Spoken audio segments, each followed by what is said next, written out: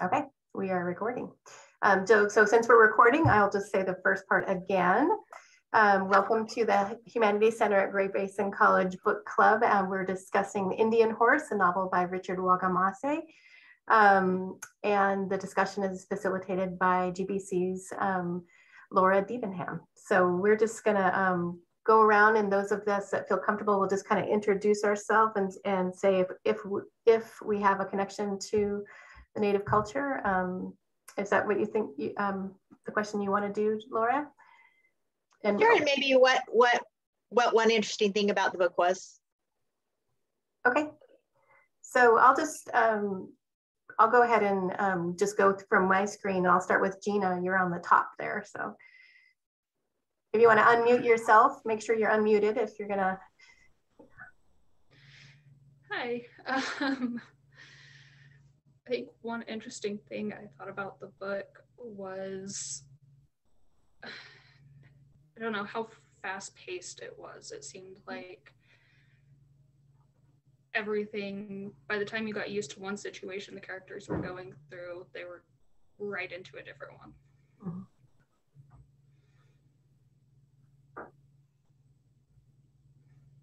Yeah, I agree. I felt like that made it some of the really hard content a little bit more tolerable, or able, not tolerable exactly, but able to put the book aside after reading a chapter and kind of take a break and go back to it. Yeah, I watched an interview with Richard. Is the correct pronunciation of his name Wagamese? Wagamese? Anyway. Not exactly sure, but yeah. Anyway, I watched an interview with him, and he said that basically this is a novel, but it's based on several true events. Mm. And so, Gia, I think a lot of the reason it felt so fast paced is because his main character was a conglomerate. Saul was a conglomerate of a whole lot of Native American kids that went through this experience. And so, but isn't that what life is like? I feel like I turn around and there's a whole new, adventure. But I actually really appreciated that for people like me who have some, unmedicated ADHD. It kept me, it kept me on the edge of my seat and wanting to know what would happen next. And I kind of enjoyed that fast pace side of it. Great. So we'll go over to Kirsten. You want to unmute yourself? Yeah. Hi. Hi, Kristen. I don't have a lot of history with Native Americans, but the town that I've been living in the last few years is near a reservation, so a lot more encounters and experiences. So definitely has piqued my curiosity and wanted to be just more culturally aware. And so I think what's hardest to see about his life and experiences is that so many adults in his life were just not treating him well, which just the distrust creates really difficult, makes it difficult to have relationships. Yeah, and one of the things that in some of my research surrounding the reality behind the boarding school is that a lot of the adults that were hired in the boarding school, so they're isolated from all of their families as well. They're isolated, they're single people, they're living on their own, and they are also being taught this rhetoric that Native American people don't have souls, that they're not truly people. One of the mantras was kill the Indian, save the man. And so lives of little Native American children don't matter that much, especially if they are not conforming and assimilating into white culture. And so, so many of the adults in Saul's life didn't seem to care. That was the reason behind it.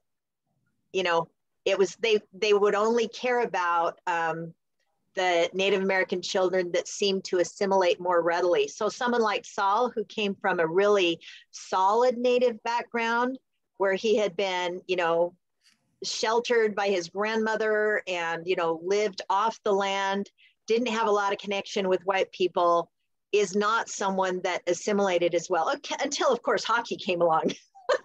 He related to hockey, it gave him something. So yeah, that's a good insight, Kirsten. Great. Ashley, it's nice to see you again. Ashley's joining us from Winnemucca. I'm from Winnemucca, and I have grown up in Winnemucca, and we have a Winnemucca Indian colony here, and then there's the Fort McDermott, which is about 70 miles north of here, and that's a reservation as well. And this book was really interesting time-wise, because I don't know if anyone's heard about the lithium project that is proposed up north of Winnemucca. There's been a lot of Native American resistance to that, and the fact that there's alleged sacred massacre grounds and burials up in the McDermott caldera where that lithium deposit is located. And that lithium deposit is said to be going to be able to supply a quarter of the world's lithium for the next 46 years. So there's a project and a huge amount of capital going behind making this project reality to support the green movement of our culture, of our society.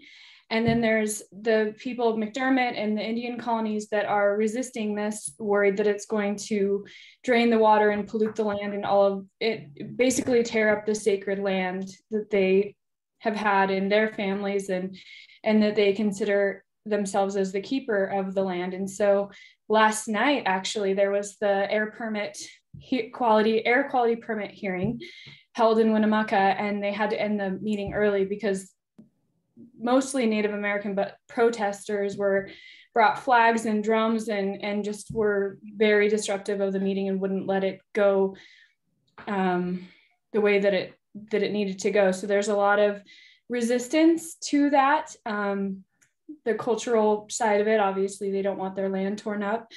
And it was very interesting from the book that we read last month, Miracle Country, when talking about draining those water resources to feed the bigger Los Angeles area.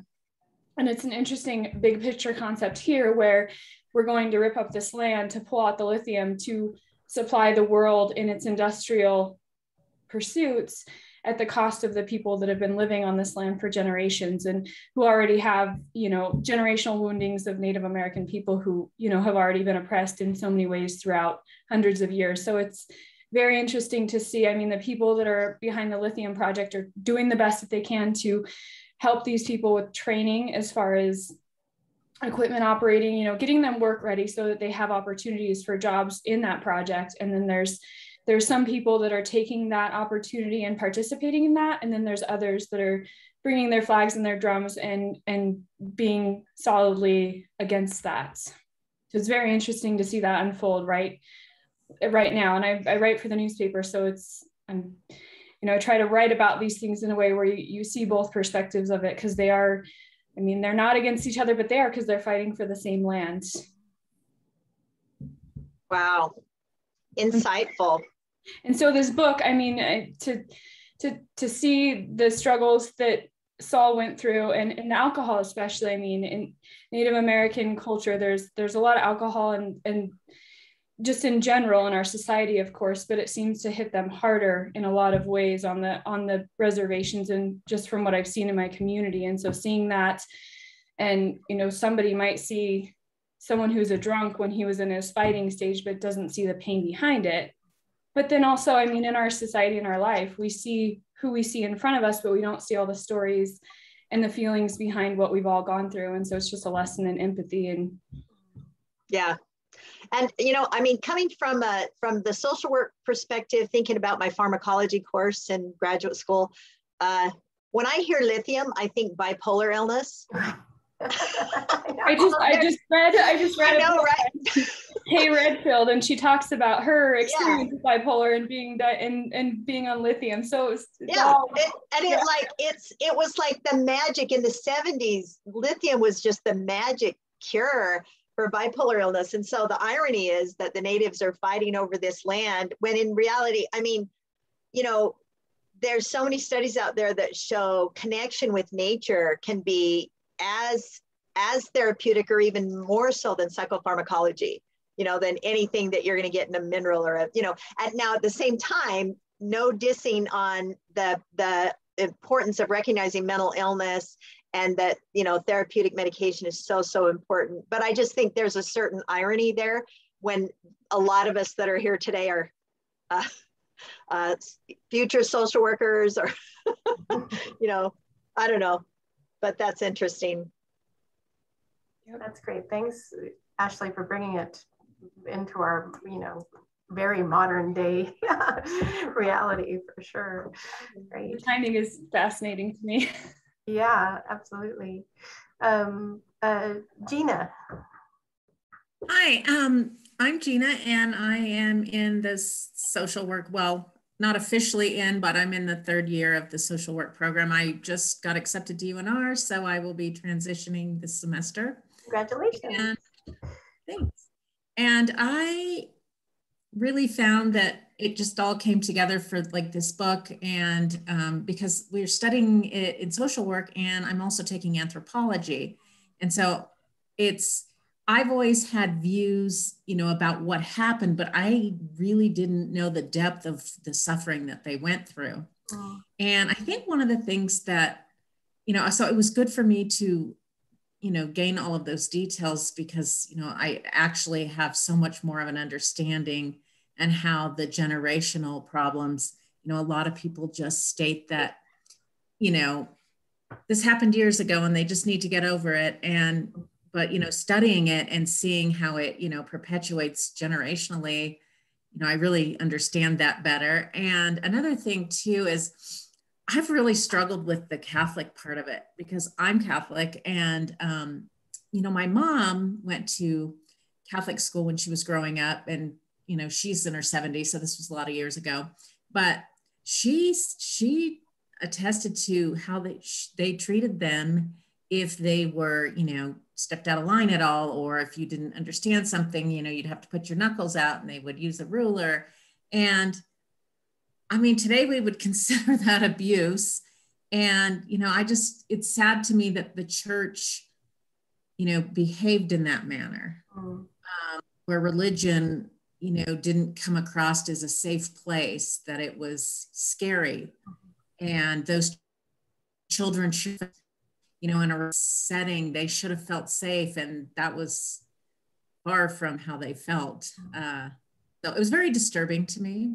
Right, and the fact that the father that helped Saul feel safe ended up taking advantage of him sexually and assaulting him in a worse way than in my opinion, than he had. But at the same time, I think it's very helpful for those of us who study child maltreatment and wanting to understand abuse. So it was an environment that set a child like Saul up for sexual assault because he needed that, human connection with someone.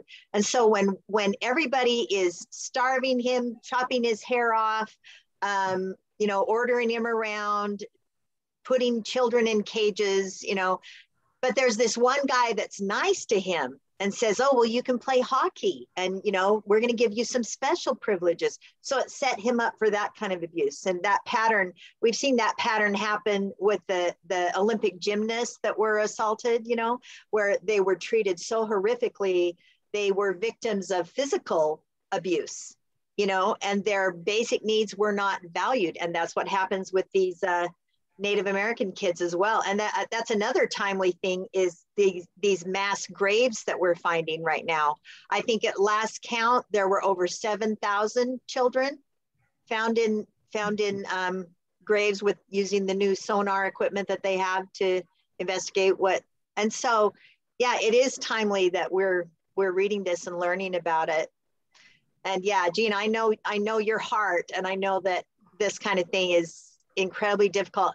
And yeah, when religion, which is an institution that professes to be about caring, and the word of Jesus was so pure and good, and then for people to take that and use it to abuse and to take advantage and to exploit little innocent kids, it's very difficult to understand.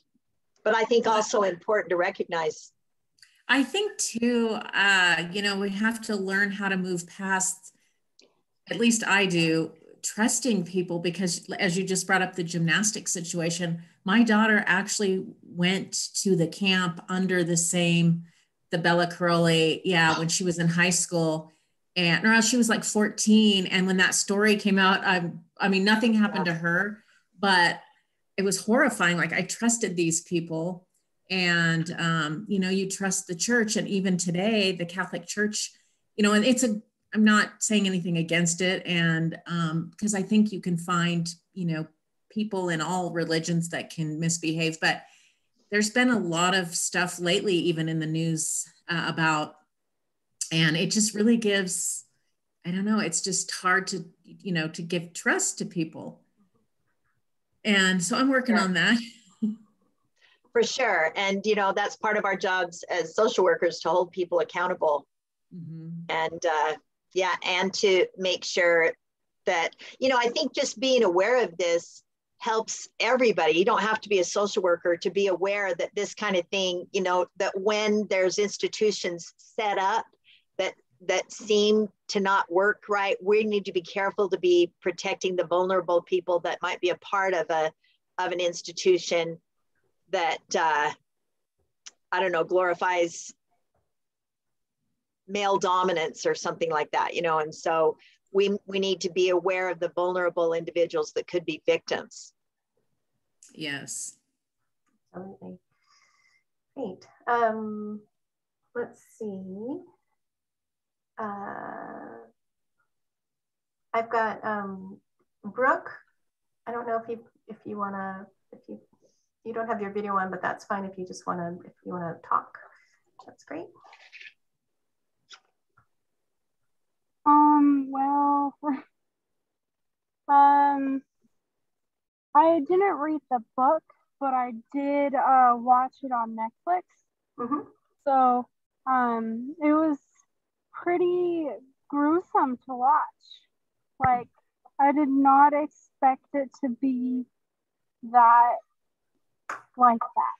Like, I didn't think about what it was like when the church, when they brought in natives into church, and I just believed, like, yeah, everything's gonna be fine, and it's church. But then I found out, like, the stories of how the church cut their hair, bathed them with white powder, and made them talk in English instead of their native tongue. And it was very devastating to see that, like, belittling them, you know. Like, it was very heartbreaking to see that. Yeah. And Gina talked about how and even Laura said that the man was teaching the boys to play hockey. I felt like he was grooming the kids into believing that he is the only safe place for them to be. And it was very heart-wrenching to feel like these kids had nowhere else to go, and, you know, believing him into thinking this was right. This was normal. This was their way of life. That's the only way they can, it's the only way they can live or survive. Yeah. It's just very sad. You know, Brooke, like, I'm one of those people that I love movies, but I also love books. And I'm one of those people, whenever I see a movie that's made from a book, I mean, the book is always the bottom part of the iceberg, and the movie is the very tip. But I really felt like they did an excellent job in that movie of recreating the book and taking the most important points of the book and focusing on them. Now there's so much more of the story is in the book itself, but they made that movie after Richard Wagamese's, after his death. So it was kind of a tribute to him. And he's written several other books that are so wonderful. Part of what I loved about this book is that I listened to it on, I listened to an audiobook of it that is read by the author, and his voice, his, you know, his Native American kind of accent is so charming, and that he's reading his own words. There's something just really powerful about that. There was one scene in the movie that I thought was really powerful, and that's at the end where the father came to meet Saul when Saul had experienced a lot of success as a hockey player, and you see Saul kind of, you know, you see him kind of not resentment, but like freeze, like experience PTSD, like yeah. like he kind of cowers back, you know, and he goes to hug him and everything. And do you remember what the priest tells him? He says something like, what happened at the school was wrong. And that's before you understand what really happened at the school. Right. But, I'm just like sitting there like, why is he so frightened of him? He placed him in hockey. He's basically his father figure. And I'm just like, and then they show the scene where he's been sexually assaulted. And I'm just like, oh my gosh. Yeah. That's what happened. Okay. That's why he's so frightened. Yeah. And in the book, it explains it much more in detail further. But it also explains his dive down the rabbit hole of substance abuse. And I think a big part of the lesson of this book is better understanding substance abuse issues in people who have been victims of childhood trauma. I mean, you really have a better understanding of, you know, and this poor kid, I mean, he experienced this whole ethnic cleansing experience as a young child, but then it continued even in his success as a hockey player. You know, the white people in the crowds would call him names, and then he moves on. He moves up in the hierarchy of hockey till he's at the top team, and he's the only Native American on that team. And then he's even tortured by his teammates. And so the fact that he turns to drugs and alcohol is not a big surprise, but one of my favorite things is how he overcomes. And that, to me, that's the big lesson. You know, it's the focus on the recovery, and, you know, that how he needs to talk about it in order to heal from it. And I think that's just so important. I think a lot of us have past trauma that we haven't talked about yet, you know. And I know a lot of my students, you guys have started, you're writing about it, you know, you're getting to that point.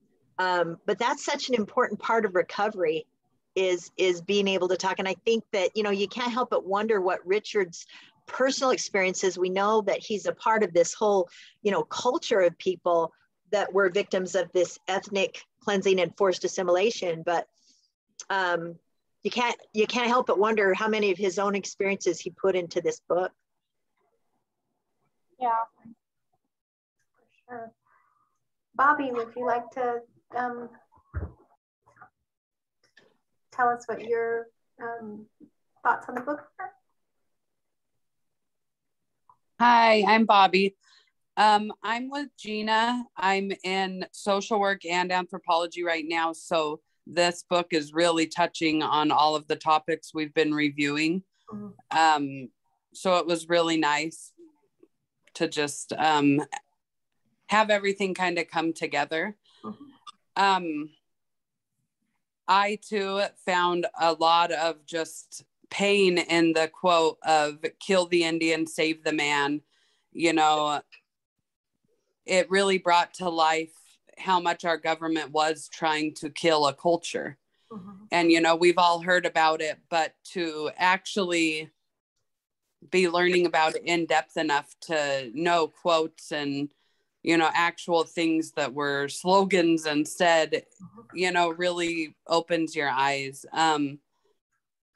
The people that are in class with me probably know I have a somewhat negative history of a relationship with a Native American. So I've talked about it a lot in my social work class, that I've always been kind of biased and my eyes were not open. And everything we've been learning, and along with this book, really helped to just open my mind. And like Laura said, it really does just open your eyes to why there are substance abuse programs. If we see a white person on the street drunk, we instantly think, gosh, I wonder what they've gone through. But when you see a Native drunk, you automatically stereotype. And, this book, along with everything we've learned, has really helped me to not stereotype and just to be open to that generational trauma.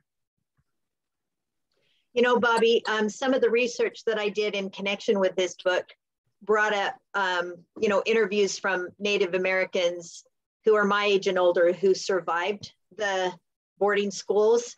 And, Richard's explanation of what went on was mild by comparison to some of the other things. Like there was one story of the young girls, the young Native girls who were sexually assaulted, who became pregnant, and the babies would be killed immediately after birth, like by being thrown into a fire. So and this was by nuns who didn't believe in abortion, but felt like they needed to cover up what was going on. And how did they justify covering it up? They justified covering it up because they had been, their interpretation of the Bible is that white people have more value than people of color. And and their interpretation of the events of history are that, oh, look at all of these people of color who died of disease when the white men came on, and so that must mean that it's our job to take over. and crazy. Yeah. Taking their language from them. We've talked about cutting their hair. There was so much pride in their hair. So that was huge. That was huge. And, to cut off someone's hair. Like even in college history classes, you don't learn in depth all of the horrible things that happened. You learn the general stuff, like the making them speak English, cutting their hair. But even up to college history, you don't learn how horrible it really was until you start taking, social sciences classes. And, Yeah, there's a reason that we want you to have a well-rounded education. We want you to really understand, history from for me, I think a well-rounded education, you should come out of it with an attitude that people are people, that we are all individuals, and that, the janitor that takes the garbage out should be treated with the same amount of respect as the president of the college, And, I think this book does a good job of that, of reminding us that we come from a history where people were stereotyped and literally put in cages because they were different. And yeah. Thanks for sharing that, Bobby. Thanks, Bobby. Heather, would you like to comment? Yeah, first off, sorry for being late. I had one heck of a time. I actually texted you, Laura. I could not get on. Sorry about that. Sorry. So yeah. So we're recording it so you can watch the first part that you missed later. Okay. I watched the movie on Netflix, and then I began reading the book as well. Professor Debenham is very bright on. There's a lot more details in the book than a movie. I think that goes for any movie that we watch that is also a book. There's a lot more details in the book. I was really intrigued when I started watching it, the very beginning where, I believe it was his grandma, his relatives. Sorry about the little one. Thank you. the relatives were trying to get him hidden from the white folk. You know, it was empowering to watch that. Like, they were already started off with trauma. I mean, they're already running from everything that they know. They're not able to just live. They're living in the end result, he gets taken to just experience even more trauma. You know, your hair getting cut off, the bathtub, where how they scrubbed them. That was just mortifying to be able to see that. And that's how you're going to treat, you're going to treat these children and not even look at them as though they're children. I mean, they were just looked at as different, and to be punished for speaking their native tongue, like just all of it. It was a very powerful video. It definitely gave me an insight to the Native culture. I was adopted at a young age. And when I did find out about, you know, my birth father, I was just adopted by the father's side. And when I did find out about him, I found out I was Native. So, you know, my grandma is, I believe she was full Cherokee and Chippewa. So she's like full blown Native. My grandpa wasn't, but she was. So just to hear that and to know, like, my own grandmother, who's no longer here, could have had like family members or could have experienced, you know, a life like that. It definitely gives you a different insight on things. And I think Bobby is right. We are so busy stereotyping people, you know, making assumptions, making judgment calls, that the one thing, we need to focus on getting out of this class with education, like Professor Debenham had said, is to view people as people. You know, everybody is different. You know, Heather, did you notice that the first part of the book where the grandmother and the parents are working to protect the two little boys, and then one passes away? I noticed that, and you probably did too, that, you know, you see the mom and dad, they had been a part of the boarding school. They had been victims of it. Yep. And they had succumbed to the substance abuse issues as a result of that. The grandmother seemed to acknowledge that and comprehend that, did not blame them for being addicted, knew the horrors that they had gone through. And they had also, a little girl had died, right? Rachel had died. And so she just, her heart went out to them, but it didn't make her stop doing what she needed to do to protect her little grandson.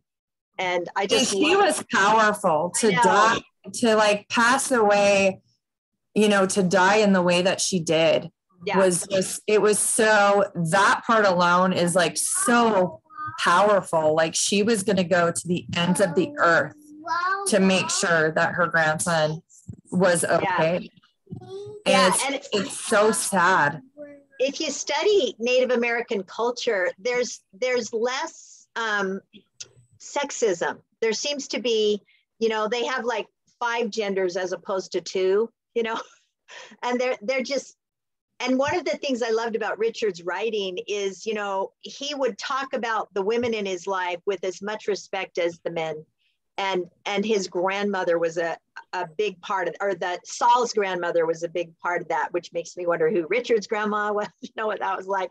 But I thought that was so beautiful and empowering. It's just how you try to like piece it together on, you know, and I think you're right. Like, he definitely had to have went through some of his own experiences, the author himself. Yeah.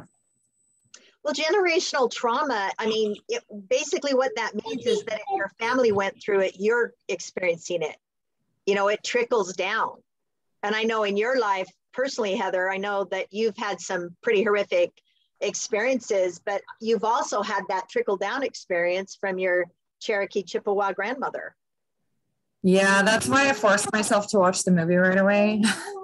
And I'm not going to lie, with my past, it was a little difficult. You know, there was some points in that movie where I was like, okay, can I finish watching this? But, you know, this is something that we all signed up for, no matter what our past entails. And, you know, my passion is making a difference and, you know, helping others who need our help. and, you know, being the voice for people when nobody was a voice for me. So I did force myself to watch it. Actually, my husband had to work the next morning. Shh, you were so wow. She has a voice too, Mommy. That's right. Oh, I'm not his mom. I'm his auntie. This is my nephew, and he's something. Leo. You're Leo, yes, we know. So he had to work in the morning, and he actually ended up staying up until past midnight watching that movie. He got so like connected and focused that he actually ended up watching it with me. Wow.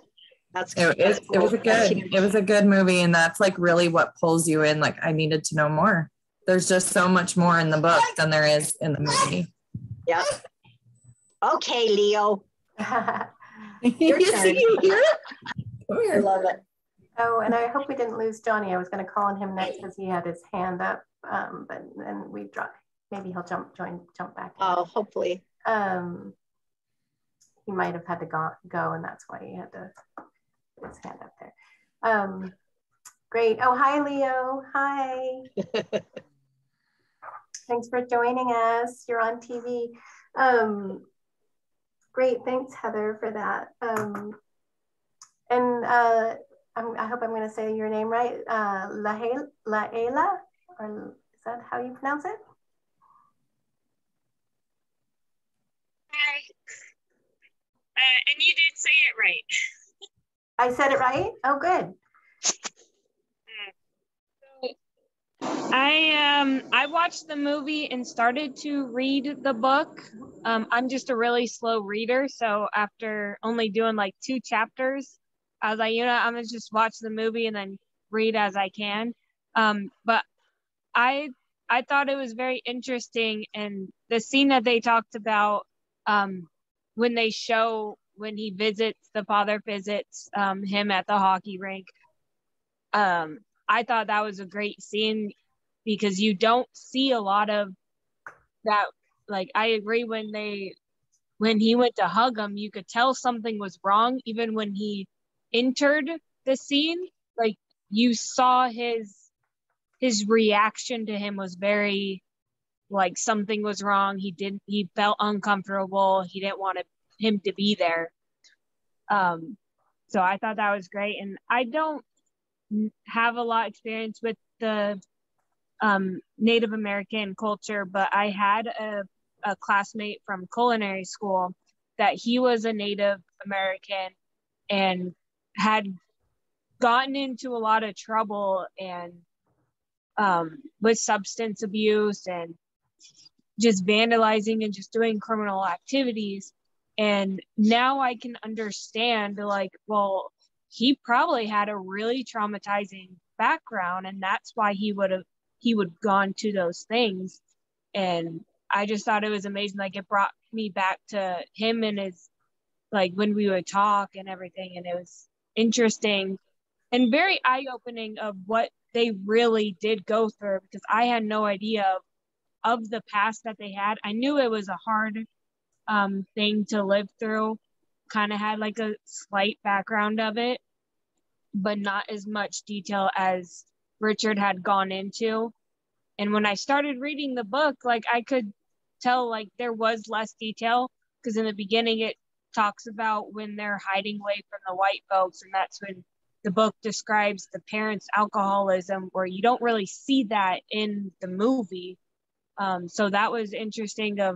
After seeing the movie, now I'm reading this, like, oh, that they actually had alcoholism. That's why he was in alcohol when he's going through his story in the movie. And that was just incredible. Instead, to see that he never saw his parents again. Like, and after losing his brother and then losing his parents, I know that feeling emotionally. Like, I've been away from my parents. I was taken away as a child, and not being able to see them. I was able to see them every once in a while, and then being emotionally abused by my caretakers, like, I felt connected to that, of what he had gone through. And then I thought it was insane, like in the movie they show when he's getting bathed and that rock that his brother had told him to keep. I thought that was really messed up, where he couldn't even have a rock, like something that was brought to his past, but they didn't know what that rock was. But he was not allowed to keep that. That was the last thing from his brother. So I think that was really messed up. But just the seeing of what the church was like was very hard to watch. Yeah. And then he was raped and sexually abused and stuff like that. Like, that blew me away. Like, I could not believe that had happened, because you see he was just trying to be nice, but now when you guys were talking about, he was grooming him to be vulnerable to that situation. But yeah, the movie actually kind of tiptoed around that. The book, you know, that book and some of his other books that he's written, you come to recognize that probably the majority of the children in those schools were raped. That was just a means of control that happened.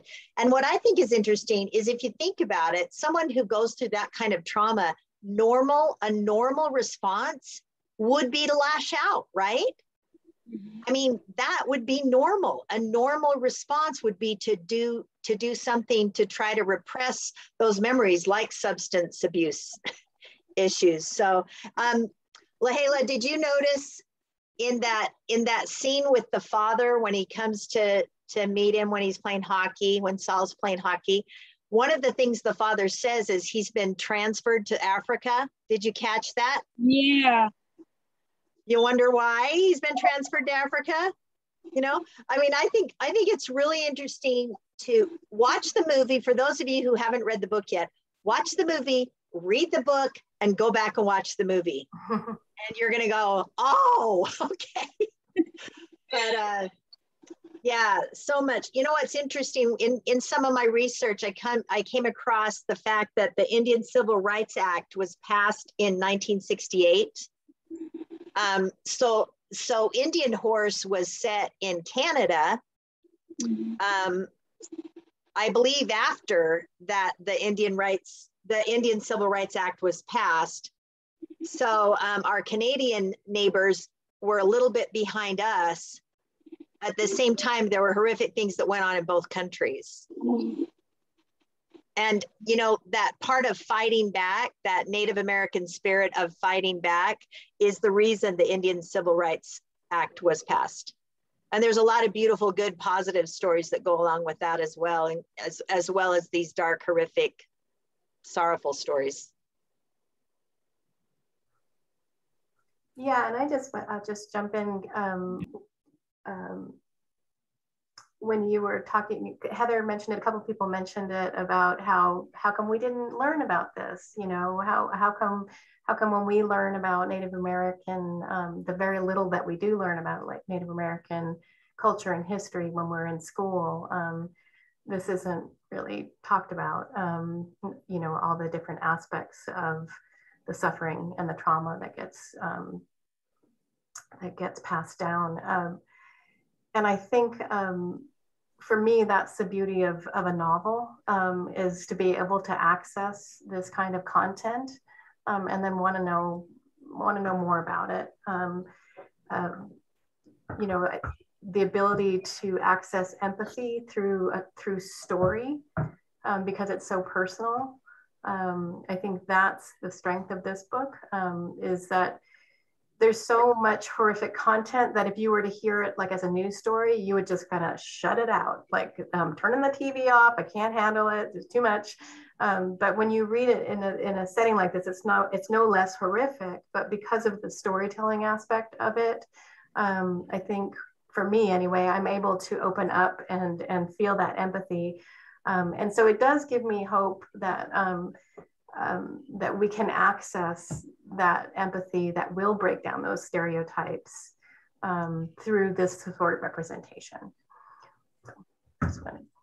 I had one thing to say on, you guys have all brought up the part where towards the end of the movie, where, you know, one of the priests comes in, that priest, the one that groomed him, comes in at the end at one of his hockey games, and his initial reaction is just like horror, like it's fear. I think that a big part for that with me, and I mean, I live with PTSD every day, is that was a trigger. So I think that this, like looking at it as a whole, like that was a trigger for him, like a big trigger for him. And I think that it really contributed, you know, even more to his addiction, you know, to have to relive that again. And it just made me think about my own triggers that I go through. I think that part was really, really significant, like to see the reaction. Yeah, Ashley, I saw that you had your hand up. Yeah, I think I'm froze. Can you guys hear me? Yep. Yes. Okay.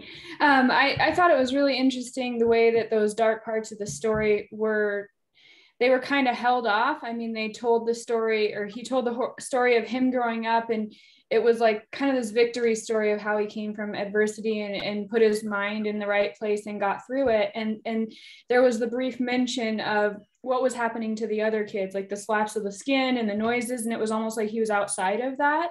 And so they told the story as he was outside of that, like he wasn't really put through that because he was in the midst of everything, in his mind, in hockey. And so, you know, I didn't necessarily think that he was being put through that. And then the way that they introduced it in the end and brought it full circle of he was in the middle of that. And it was someone that was made to be a hero in the story to begin with. It was actually the one that had put him through that. And so it was very interesting to think that the story is something that, you know, he didn't go through that. And then after all the drinking and stuff, and it's so true in life, how we get to know people. You know, if I meet someone, we talk about good things and we talk about surface things. And then as you get to know someone or be in a relationship with someone, whether it's family or friends, you get to know their deep, darker parts and what makes them, you know, their pain that they've gone through, because it's part of the human experience to go through pain. And so it was very interesting the way that he told that story and the way that he kind of saved that part of it. Like he gave us bits and pieces of that's kind of what was going on. So we kind of, like, it made you wince and think, oh gosh, you know, that's not something, like you said, the news story, you would shut it off if it was just like full bore right away, but just sprinkling it throughout the story and then being like, yes, he actually went through all of that as well with that person. So it was just really powerful. Yeah, Gina. I think one thing that I really thought about, because we study this all the time in social work, and currently about privilege. And, you know, I started thinking, you know, the privilege that we have just to have a voice and to have a say in what goes on in our life. And I remember thinking, you know, like through the whole process of, you know, Indian Horse, was that, I mean, I have 6 grandkids, and the even thought of them having to be taken away. I picked them up one day, and my youngest granddaughter told me that she didn't get to go to recess because she didn't eat all of her lunch. And I was like, what? So I told her parents, and her dad wrote this huge long letter to the person in charge of lunch program at school. And so we were her voice, and it didn't happen again. And you know, and she does go to a Catholic school. And so I was watching this, I'm like, are they a little too strict there? You know, because we're just so protective. And these kids, I mean, even as their grandparents, you know, knowing where they were going, you know, it's just heart-wrenching. I can't imagine not being able to protect my grandchildren or my own children. And we live in, to me, that's a privilege that they didn't have. Yeah, and I think that's also a symptom of generational trauma. And that it happens in a lot of families, not just Native Americans, where there's, you know, generational trauma, abuse handed down through the families. You guys have been writing about that. And sexism sometimes, where one gender isn't allowed to protect children the way the other one is, or whatever. I wanted to share with you guys, first of all, I want Leo to know, hey, Leo. Hi, Leo. Hi, buddy. You're an important person. Yes, you are. Hi. Hi. Hi. Okay, you feel better? Good. That's how I communicate with my grandkids, live long distance. Is that how you feel better? Is it all better? Still Fedger? Okay, good. Okay, I wanted to tell you guys, Johnny had to go because he's in the process today of getting his QMHA, his Qualified Mental Health Associate certification. He's in the training right now. So he was trying to juggle everything.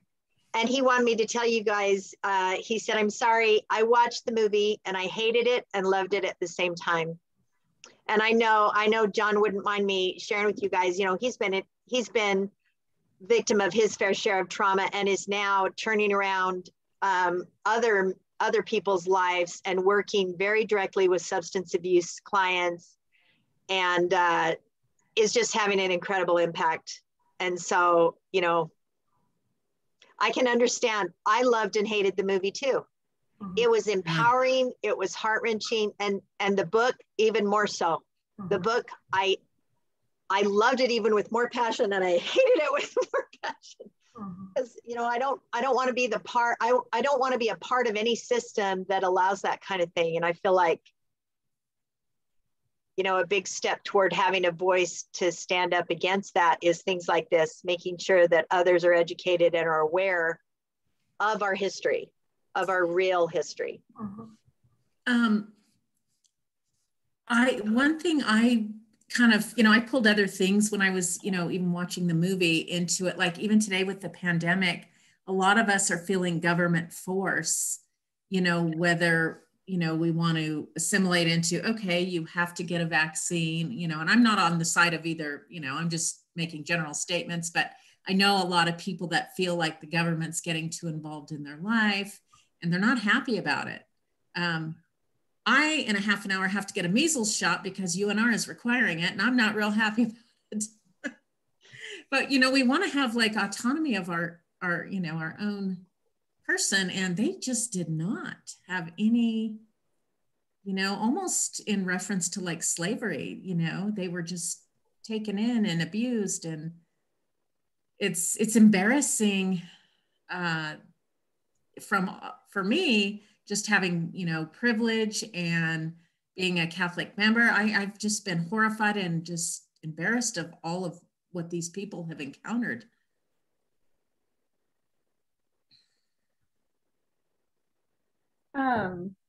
What's super interesting, like to play on that with what I talked about earlier with the lithium mine, and where in the book it says, you know, you can be raped physically, but also in many other ways of like your rights being taken away. And so the people up north that are, you know, their sacred land is going to be used and torn up to mine lithium, and which serves a whole nother purpose. So there's two different sides of it, but it's similar, you know, that's one of their last frontiers of the place that they have control over, the place that is their home. And so to see, you know, the big businesses and the big money and the machines coming in to do that, it's like there's so many movies that are kind of that same plot. And it's easy to, especially after reading this book, to understand why they're fighting back against that, even though there's, you know, it's for a purpose and it's not just for the destruction. And it's not, we like to think that our society has evolved in so many ways, but in a lot of ways, it's also goes back to that same power struggle.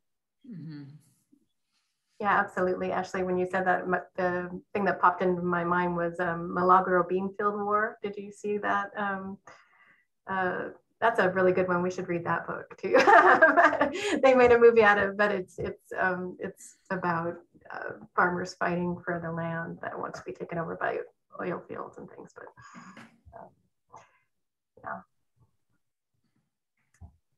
yeah, Kirsten. So one thing, I mean, watching this, well, I also watched the movie, and sorry, I lost my train of thought. Well, okay, I've also been reading a book called Humankind, and the author picks apart, like, how do things like this happen? You know, how do we end up with all these adults who do these horrific things and nobody's stopping it? And so, I mean, he picks apart research and like from like the Stanford experiment and, you know, how things ended up going so far, like with the Holocaust and all these like situations throughout history. And so this is just another one of those things that like, how did we end up where like so many people were interested in and willing to do all of these things that ended up in the abuse and mistreatment of all these children. So that to me is part of the really, fascinating part of like, how can we, we research that and then prevent that obviously from happening again. Well, and how do we rise above? I mean, it's interesting, looking at Wikipedia right now about Richard Wagamese or Wagamese. He was married and divorced 3 times. He was raised in foster homes before he was adopted at age 9 by a Presbyterian family. And then he was the only white kid in his school. And he was taught to deny his own heritage from a young age.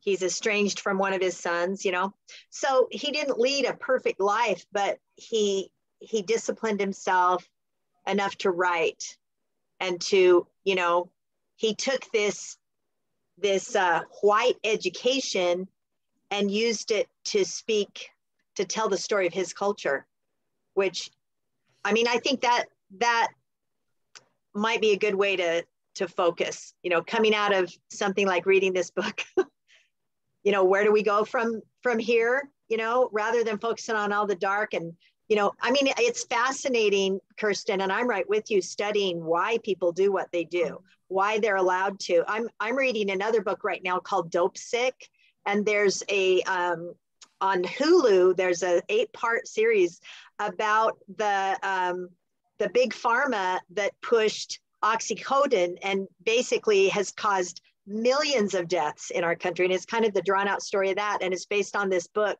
Dope Sick. And it's just the same story again of how people are exploited for money or for power or for whatever reason. And it's interesting how, at the end, people stand up and fight, and they stand up and say, and there's, a few people that rise above, like Richard, and make a statement and make a difference in their little circle. His circle before his death in 2017 at age 61, his circle had grown, and I think it's grown since his death. There's even more people that know his name, and more than that, more importantly than his name is his message of what happened in the Native American schools and what happened to his culture, and that it wasn't right. I don't know. End of lecture. So Brooke asks, has anyone heard of the German experiment? Do you want to talk about that, Brooke, or you? Sure. Laura talked about how, and one other one, sorry, I didn't That's okay. catch your name, but they talked about how could people have stood back while someone was being abused or hurt or anything like that. And it's funny because when I was in high school, I did a documentary on a German experiment. I didn't know what it was called or anything like that. I can't remember, even though like high school was like 4 months ago. But it was about an experiment that they did, that they tested how humans could evolve with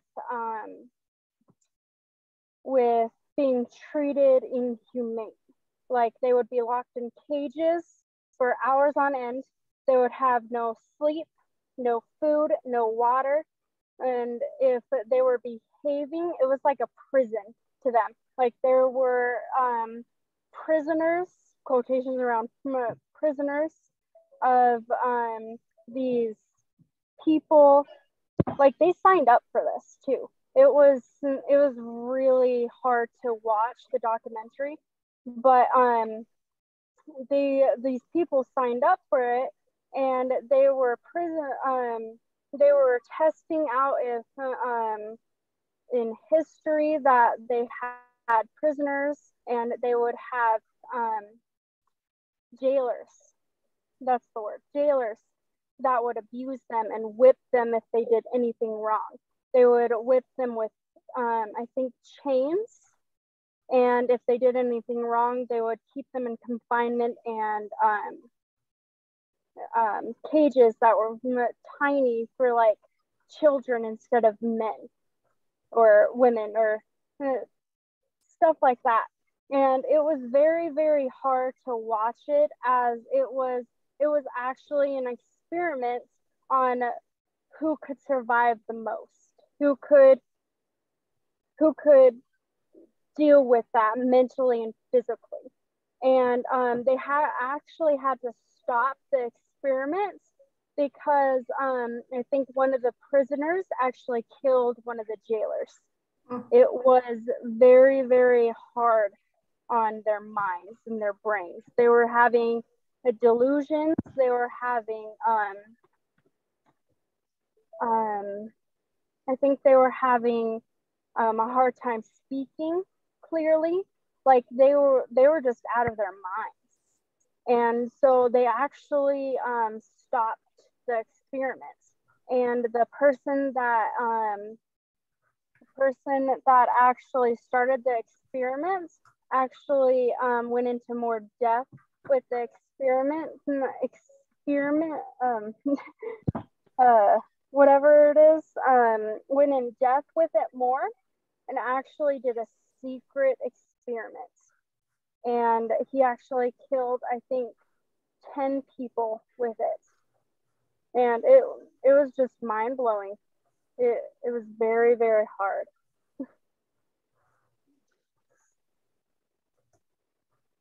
Kirsten, did you want to? Yeah, so if you're fascinated in that kind of stuff, the theory of the author of Humankind does pick apart a lot of that kind of stuff. But I think I get what you're saying, Laura, about how that's kind of like looking at things, what I mentioned and what Brooke was talking about is looking at things from like a psychology perspective, which is different than looking at it from a social work perspective. And I can appreciate, that like maybe not going at it from that direction, but focusing on the experience of,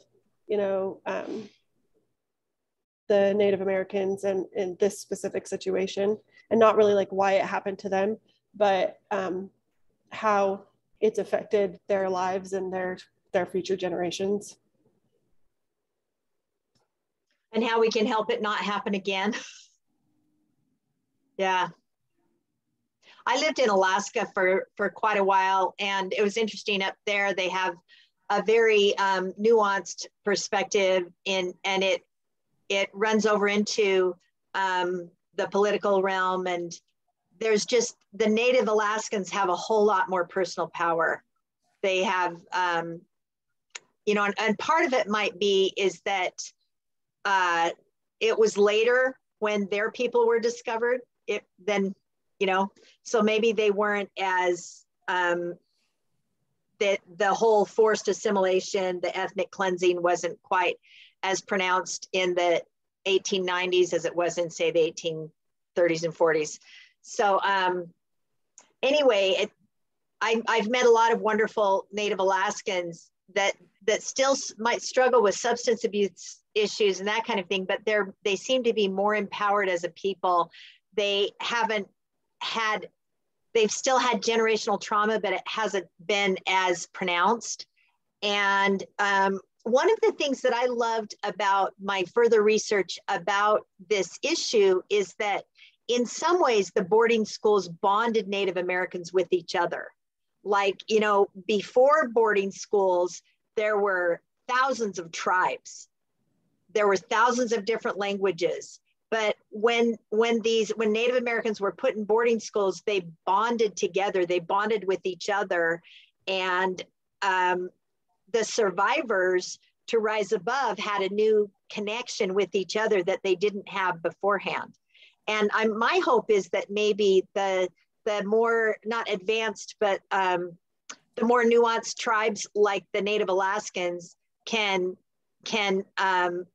be an empowering influence on some of the tribal cultures in the lower 48 that don't feel as empowered as groups of people. And you've already seen that happening a little bit. We've seen that like in movies. There's a couple of famous, I can't think of their names, but famous Native American actors who are actually Native Alaskans, and they kind of, I don't know, kind of exude a sense of power and personal power that's very cool and hopefully empowering to their brothers and sisters from other tribal cultures. And I mean, it all comes down to we're all tribal cultures, right? I mean, I hope in your anthropology classes, you guys are learning that more than anything, human beings are tribal. We need each other.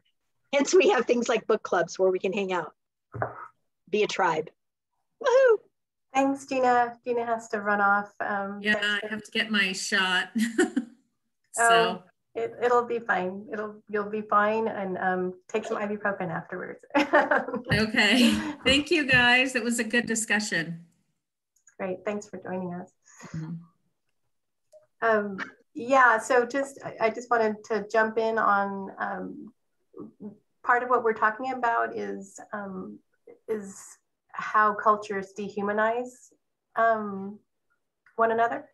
And I think, you know, kind of like what Gina was saying is I can't imagine this happening to my grandchildren. I think for me, the more reading that the anti-racist reading that I do, the more this realization is that what is it about our Western Anglo culture that we will tolerate these things happening to African Americans or Native Americans, but when somebody, you know, when the same thing would be happening to a white child, all of a sudden we're horrified. And it's not even a conscious thing. I think we're just so used to accepting that these things happen to other people, you know, they don't happen to us. And so I think that to me is where personally I feel like a lot of the work needs to be done. It's understanding that it happened to a person and end it there, not that it happened to a Native person or an African American person. I think Heather has a comment. Yeah, Heather. Yeah, hopefully Leo doesn't scream. So when I was watching this, and I like how Gina actually mentioned before she had to go about she's Catholic too, you know, and it was really, it twisted her stomach, and it did mine. I mean, I wear a St. Christopher every single day. I was, you know, baptized. I went to catechism. Baptized, yes. I don't really practice anymore, you know, or go to church, but it made my stomach turn, you know, to know that that's a religion I've been a part of since I was a kid. And then the trauma I went through as a kid, to like put those two together, like it was a lot to wrap my brain around. And I know that Professor Debenham knows my, I guess, passion or how intrigued I am in helping polygamy. And I kind of related the same thing. Like I looked at it as like, we know, and we are, you know, we're all different cultures, yes, but we're all tribal people. And in polygamy as well, they're very dehumanized. Like if they don't, especially, you know, like the women, the men, all of them, like men will be turned away if they even try to think for themselves. The women will be turned away, or worse, if they try to think for themselves or to pull away from the religion. So I don't know, the book, the movie, everything. I'm not through the book yet completely, but I'm pretty intrigued. Like it was definitely a piece of work that I'm glad I watched, and I'm glad I read. And I hope that goes for everybody else, because I mean, as hard as it was to watch the movie, as hard as it is to read some of those details in the book. I mean, it's what we're all passionate about, right? Is, you know, helping to end situations like these, helping to stop situations like these, prevent situations like these, and help those who have went through the situations to find, you know, their happy place again, to find healing. And I don't know, it made me connect a lot between like the Catholic Church and polygamy, and to know, oh my gosh, I was a part of a religion that did that. Wait, what? So yeah, that was, and I've heard stories about the Catholic Church. I think everybody has, you know, along the lines of a lot of stuff going on there, but to see it to have a piece of history like in your own hands, that was big. That was really big. And I think that, you know, one of the things that's important to recognize, I mean, I've known people who are part of the FLDS community, the, you know, people who practice plural marriage, and I've known a lot of Catholics, and the majority of people seem to be really good people, especially when they're connected with, you know, a strong sense of religiosity. For the most part, they're good, but then there comes in these people who take advantage of those systems that almost set people up for abuse, you know. Did you ever see the movie Escape Polygamy? I read the book, and I think I saw the movie. There's a really good point on that. Yeah, yeah, and there's a lot of organizations that do that, maybe even unintentionally. You know, they set up a system where one group of people are valued more than another group of people, and the vulnerable people end up being victims of that group. And so, you know, the rest of us have to do everything in our power to be a voice for those vulnerable little Leos in the world, right? Yeah. And yeah, I think that's my number one take home. No, I agree. I totally agree with you. The end of that, the reason I said that movie specifically, and if anybody hasn't seen it, it's worth the watch. If you don't want to read the book, I mean, it's worth the watch for sure. I found it on, I think on Plato's or something like that. Yeah. But that point is made at the end of the movie. There was genuine people that lived there. Sure. They just believed differently, you know? Ashley, I see you have your hand up. Yeah, big full circle on the story. It was so interesting how, you know, he grew up in the trauma that he grew up in, and hockey was kind of his outlet, and then he couldn't find himself in that because he never felt like he belonged with the people because he was always treated the way that he's always been. And then going back to his hometown where he was brought to after the school, and didn't feel right there. And it was interesting. I mean, he was drinking to try to escape the trauma, and then for him to leave and just run away, because that's all he was used to, running away and turning inward and running. And it was interesting to how he had to go back to the Lake of the Gods and go back to the school and reconcile all those things that had happened, and then come back to his adopted parents, I guess I would call them, and talk to them about what they went through before he was able to finally find some sort of peace within what had happened and move forward with his own development of himself and be able to give back to those kids. But find it so, I mean, I think there's a part of that in all of us that, you know, we've all gone through a certain amount of things that are painful and hurtful, and a lot of people never get to that point where they've reconciled it and they're able to move past it. I mean, a lot of people die alcoholics and they never find their way out of that deep, dark cycle of chaos that comes from trauma. And, you know, like you said, the work that social work does is trying to, I mean, he was able to luckily do it for himself, find his own journey in a roundabout way. He never had a plan. He never knew where he was going. He just was able to intuitively let, you know, the universe guide him or whatever. But in social work, I mean, you all see how that can be sped up in so many ways with intention of, you know, doing that work. But we all can relate to healing wounds and trauma that we will live with forever. Yeah, you know, Richard wrote several books of poetry before he wrote this novel. And when you read his poetry, you can see him working through these dark issues.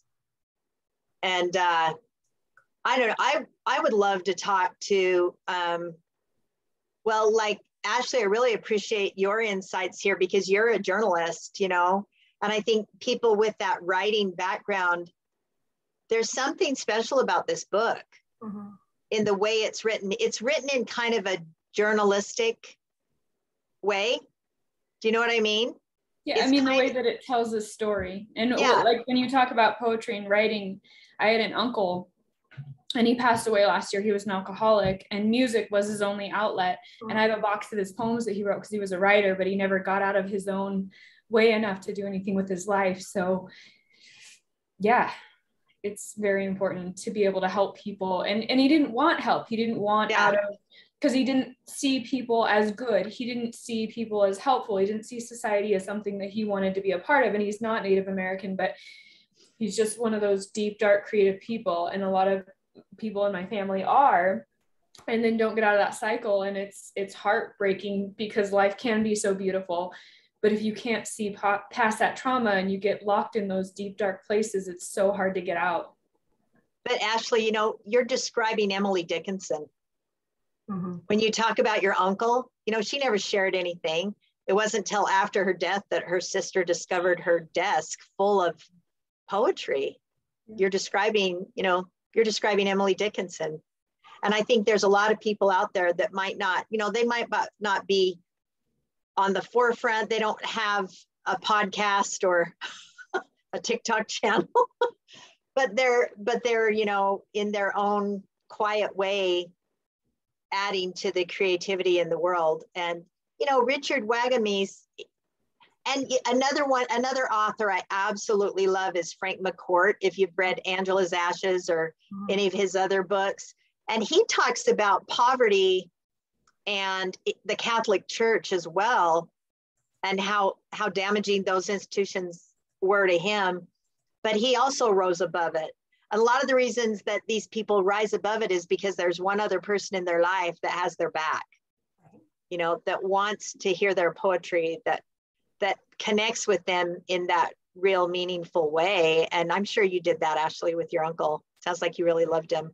I tried last year to help him out of the darkness. Yeah. And you know, you can only do so much for someone that, you know, doesn't necessarily want out of that, and that's all they know. And it's heartbreaking, but you know, they have so many gifts. And I can really, I mean, I'm a journalistic writer, but I've always had, journaling has always been my outlet, and I've always done lettering and art, but I've never shared anything publicly. And so I can relate to that, you know, that deep creative urge, but then not being able to figure out a way to be helpful to other people in that way yet, and being on that mission. But from what I've learned from my family and their journeys, like being able to know like what not to do and to try to move past that, not only for myself, but for them. That's beautiful. And I started out telling you guys a little bit about myself and my work in the Montana Women's Prison with a lot of Crow Native women. And one of the stories, I've probably told my students this, they've probably heard it, but I'll tell it again. So one woman that I worked with had been in a boarding school, and she and her brother had passed away. They'd both been raped. They'd both had horrific things happen to them in their boarding school. And so I challenged her. She'd never written a word in her life, really. And I gave her a notebook and a pen, and I said, I want you to write your story down. And she started writing, and I worked in that prison for a few years. When I left the prison system, there were inmates that had asked this person to write their story down too. And when I left, her notebook was bulging, and she had started on several other notebooks, you know, and those stories, who knows if they've ever been published or ever will be published, but they were empowering for those people in that setting. You know what I mean? And I think that's what's beautiful. Yeah. I think that's what's beautiful about this book, is that he took a conglomerate. He took a lot of people's stories and created one story that touches us and makes us want to know more. And so, you know, I Googled Native American boarding schools, and you get testimony after testimony of individual stories of people who have survived. And I mean, right now in a pandemic, we're all freaking surviving, right? We're all kind of in this survival mode. But it's caused us to totally rethink our lives and create intention around what we're really doing and why we're here and what, you know, what's important. And that's huge. Yeah, I can't wait to read your book, Ashley. Yeah, that's great. I know Heather's working on one. Heather needs to write a book. I think all of you guys probably have a book in you. Yeah. I started it. So you encouraged me. So I'm taking the leap. Good. You have a great story. Yeah, and I just, as an artist, you know, the power of the arts to heal, I could go on and on, you know, I would be, you know, I'd be preaching at y'all, but, and that was one of the things when that Saul says is they wanted me to talk, you know, when he goes to the, and he doesn't want to talk, you know, in a lot of cultures, especially men, you don't talk about your feelings, but to be able to write it and put it in written form. Same is true for visual arts, dance, music, anything. I think to me, that is something that is the beauty of, like I said before, about having something in a novel form, is that people will access it in that way that wouldn't access it in any other way. So I think it's a good thing. And movie too. And the movie too, absolutely. There's people will watch the movie who won't read the book. Exactly. But then they may read the book after they've watched the movie. Yeah, exactly. And some people, you know, like the audio is, you know, whatever form you want to take that content in, you know, I think that's the important thing, right? Is just to get the content in and have that experience of empathy, and see how it opens you up. And helping people understand how powerful it can be for other people. Like a lot of people like Saul, you know, probably think I'm broken, I don't matter, because that's all that had been programmed into him his whole life. And then to have this, you know, heartbreakingly beautiful story come out of it with so much value for not only himself, but people who read it and can see, you know, maybe you don't like hockey and maybe you weren't raped as a child, but the pain and the outlet. And I mean, there's so many facets of that we all can relate to certain parts of our life and see within ourselves. And it's healing to share stories. Absolutely. That's beautifully said. That's why we have a book club, right, Gail? That's right. That's why we have a book club, which is a wonderful segue. We're about ready to, I'm going to hit this in the chat there. Our next book is a science fiction one. We haven't done science fiction yet. So it will be completely different. It's called The City We Became by N.K. Jemisin. She's an African-American science fiction writer. And she's won all sorts of awards. And Dr. Josh Webster, who's one of our English professors here at GBC, he's down in Prump. He's going to be facilitating that conversation. He recommended that book. So he's got a brilliant mind too. I love his brain. Josh is great. And it's really fun to get him on a tangent talking about a book, because he really examines it from all sorts of different sides. And I have to say, there's certain science fiction that I really enjoy. But the more that I read it, the more that I feel like science fiction does a really good job of delving into diversity, and these issues that we're facing in a way that maybe will can kind of jump over people's resistance. Like somehow maybe somebody will feel like Gina was saying, maybe you feel a little defensive if somebody, or guilty if somebody's like, you feel like you're always being accused of being the bad white person. But if you're talking about aliens from another planet, maybe it overrides that, and you can kind of develop a sense of how to stop othering. You know, maybe it comes up in that way. So I think there's a lot of potential with science fiction. For sure. And I think a lot of my students probably have heard me say this, but science fiction is often connected with autism spectrum disorder. And so we have we have a lot of the times when we want to better understand people on the spectrum, we can do that through science fiction. We can see how their brains work in a different, in a nuanced way, not defective, but different, a different way of seeing the world. Definitely. It's empowering. Yeah. That's fascinating. That's great. Thanks for sharing that, Laura. Does anybody, before we sign off, does anybody have anything last thing they want to add? Thank you for an amazing discussion. Oh, thanks for joining us, Ashley. Yeah, thank you, everyone. I'm sorry that Johnny wasn't able to stay on, but we hope that you will join us for future books, and we will, Laura is going to continue suggesting some wonderful ones, so that we'll, and I'm sure she'll encourage you all to participate. But I put in the link, the Humanities Center webpage, and that's got all the information. So, thanks, Gail.